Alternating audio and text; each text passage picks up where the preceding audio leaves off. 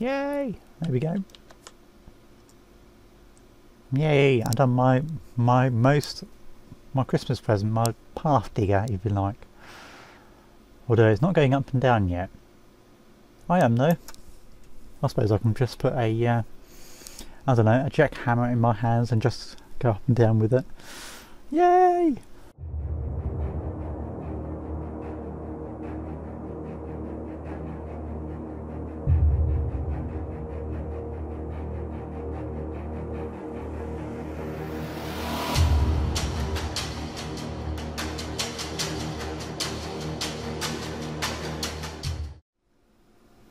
Hey guys, this is Tigaz in Roblox Studio. As you can see, kind of doing part 2 on my self-writing system.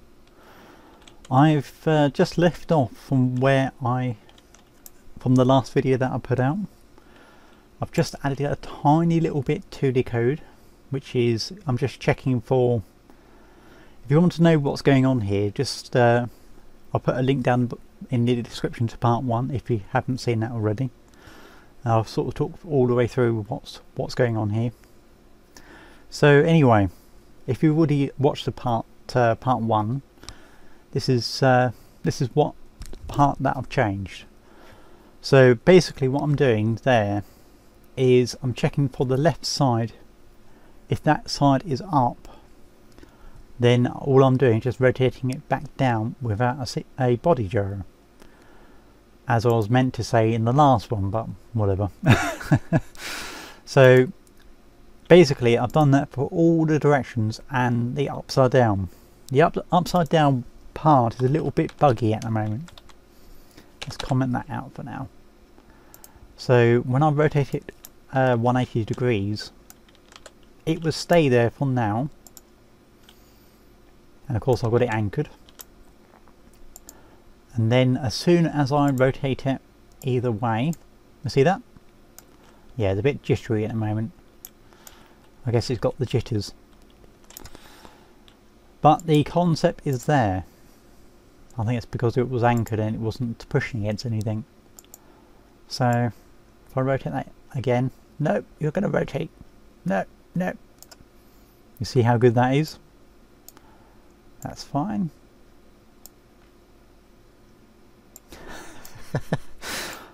Whatever, yeah. I think I might have those ways all the way around. Yes, I think I do. Let's quickly change that. What size was that? That was front to back, I believe.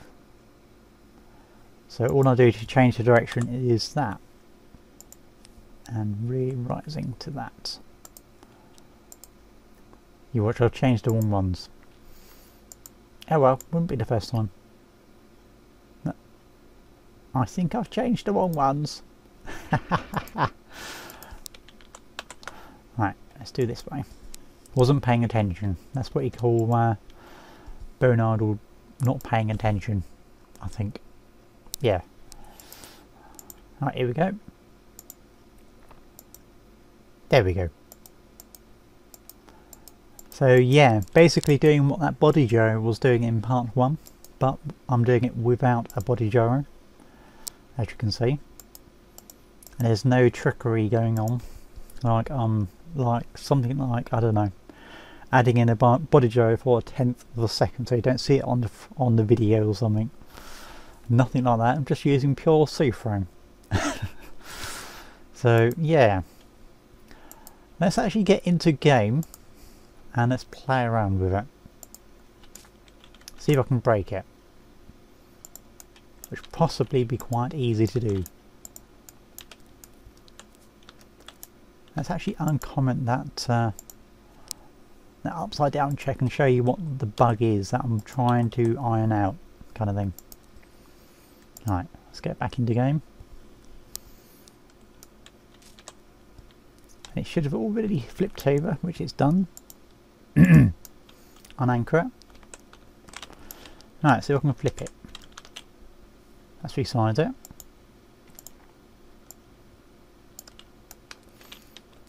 Let's actually resize it to a small. And then knock it over. Yeah, you're going to knock over.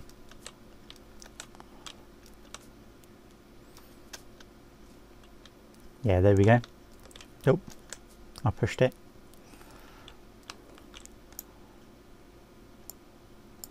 Right, let's create a big flat area and then rotate it. So I'm going to show that bug. That's one of the bugs. Yay, ride 'em cowboy! Or girl. And the other one is... see if I can get it.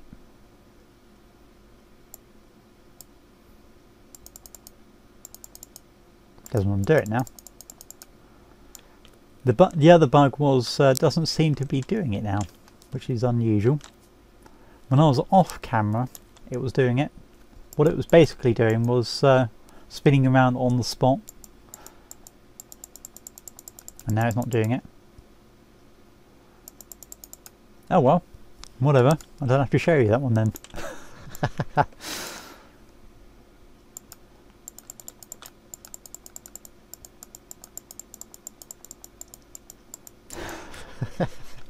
Nope, it does not want to break this time. Brilliant. Oh well, my code is not showing me up like I wanted it to. Oh well, whatever. Yeah, so basically, let's see if I can actually make it do what it was doing. Let's edit some of these values.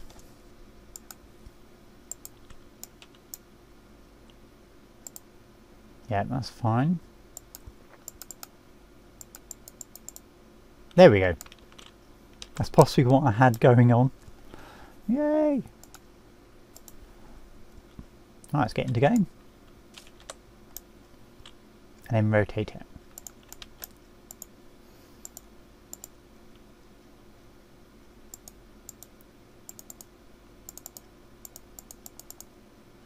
Yay! There we go. Yay! I've done my Christmas present, my path digger, if you like. Although it's not going up and down yet. I am though. I suppose I can just put a, I don't know, a jackhammer in my hands and just go up and down with it. Yay! Anyway, so yeah, I'm slowly sort of ironing out the bugs and things. Like that was another bug which I got the wrong direction, and hopefully we'll be able to see this this kind of system in the free models later, once I've ironed out all the code.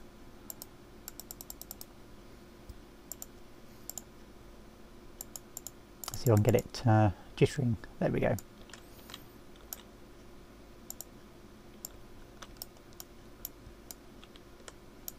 Nope, it does not want to rotate, does it? Yeah, so basically that would only be called maybe once or twice, like I can check for when it's upside down and then it applies the forces.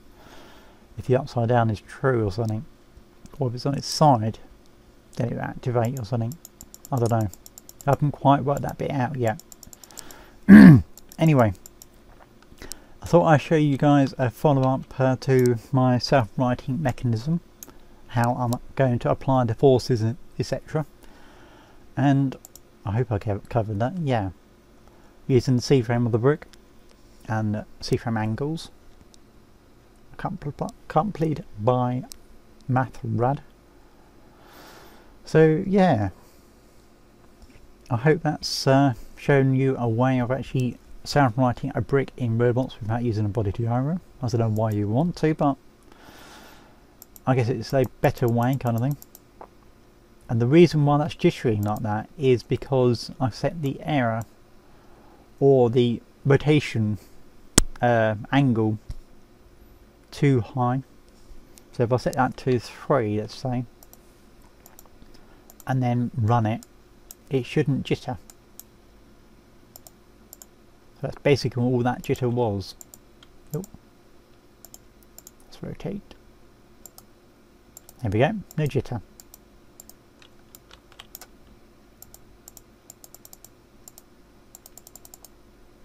That's basically doing what that Bodygyro was doing. There we go, no jitter. my forever turning brick. Yay! Anyway, this has been Tigazza in Roblox Studio on a follow-up to my self-writing mechanism. Yeah, I actually said it. And I'll catch you guys later. Tigazza signing out.